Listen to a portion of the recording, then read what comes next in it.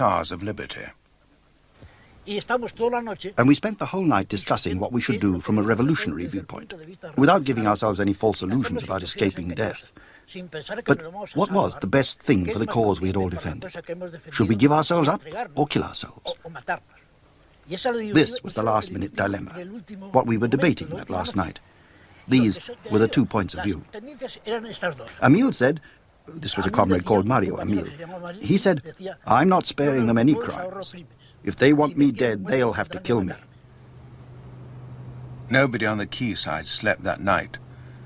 Through the darkness of March 31st, this macabre debate was argued to its conclusion.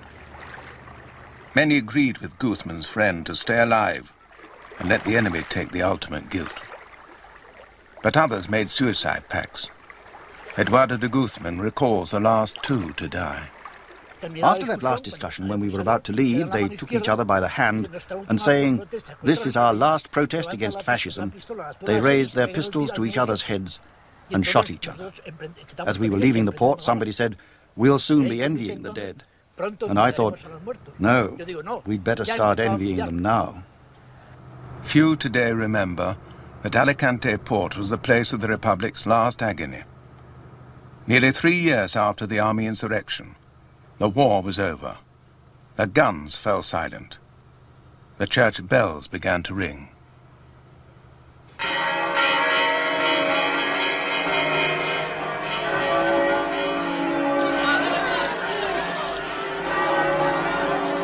Over the radio, a nationalist announcer delivered Franco's final war communique. En el día de hoy, cautivo y desarmado el ejército rojo, han alcanzado las tropas nacionales sus últimos objetivos militares. La guerra ha terminado. Burgos, 1 de abril de 1939, año de la victoria. El generalísimo Franco.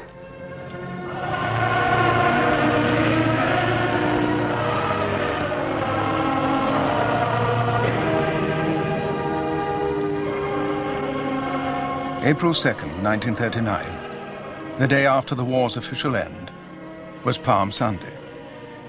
In Madrid, Generalissimo Franco went to lay a sword of victory in the church of Santa Barbara. It was the first of many triumphal occasions in which Franco and Spain celebrated the nationalist victory.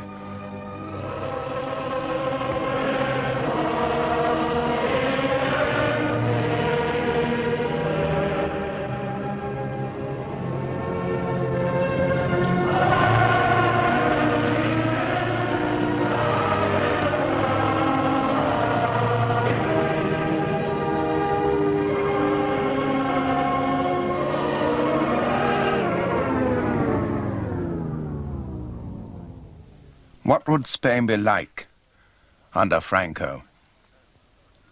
The fighting was over, but the so-called National Crusade had a long way to run. Spain was to be transformed, but into an image of the past. After the turmoil of the Republic, the Spain of history was to be resurrected, ruled once more by the church, the oligarchy, the great landowners. There was to be a fatherland at once new and ancient, a nation united, obedient, purged of evil. Franco decreed, retroactively, that all who had opposed the nationalists would be answerable. Even pre-war political opponents were not to be spared. He saw the main threat in the working class, once triumphant, now prostrate. Here the purge must be most harsh. It began at once, among the new hordes of his captives. Nobody suspected of Republican sympathies was safe. Concentration camps all over Spain were swamped by hundreds of thousands of prisoners. The captives from the harbour at Alicante were brought here, to this barren place, which was then the concentration camp of Albatera. It is said that Franco personally ordered that there should be no photographs of the camp. When it had served its purpose, every trace of it was cleared away. All that remains today is an old hut used by the guards and a path once trodden by 30,000 arriving prisoners. But the camp can never be clear from the memories of those who survived Albatera. The repression began right from the start. We were never considered human beings. That's the way it was under Franco. We were always considered as things, never as human beings. Albatera was not just an internment camp. It was also a camp where people awaited selection for execution. Through the gate which used to stand here, the visitors arrived. These were the moments of terror, for these visitors were members of the Phalange, who came to identify their enemies. They were looking for people from their towns, or anyone else of note, anyone who'd been a volunteer or fought in the Republican Army, or anyone who'd been mayor or any other official in any Republican town in Spain. And they picked these people out right there and then. This one, this one, this one. And without more ado, just took them off. They took them away to their respective villages. Most of the time, these prisoners never reached their destination.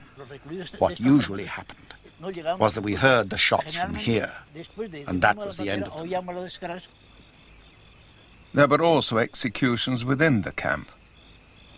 The prisoners were forced to watch them. I remember the first executions. I'd been locked up in the punishment area. There were 3 lads they shot. They'd lined us up at machine gun point. And one of the lads, a commissar, said to everyone, "Keep calm, comrades, don't make a move. They'll use it as an excuse to kill us all." And they shot him right there in front of us. Nobody knows how many of the 30,000 who went into Albatera perished by execution or just callous neglect.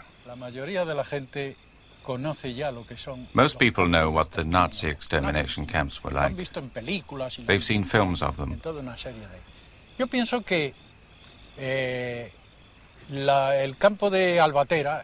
I think that the Albatera camp was in many ways like those extermination camps, except it was less systematic.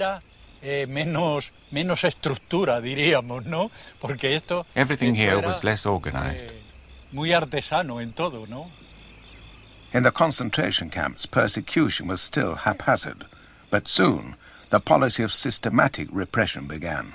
The prison population increased by over 200,000 people. There were token trials, rapid sentences, executions.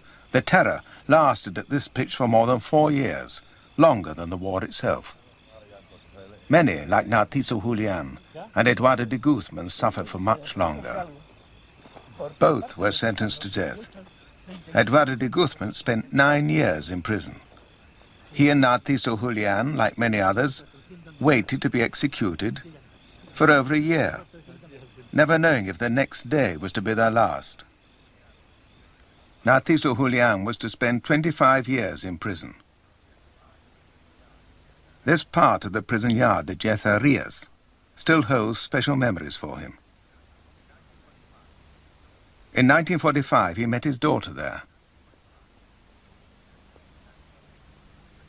In 1965, 20 years later, he met his granddaughter in the same spot. But for nationalist families, the suppression of all dissent meant unity. Tomas Garicano, later one of Franco's ministers, found a solid logic in Franco's persecutions.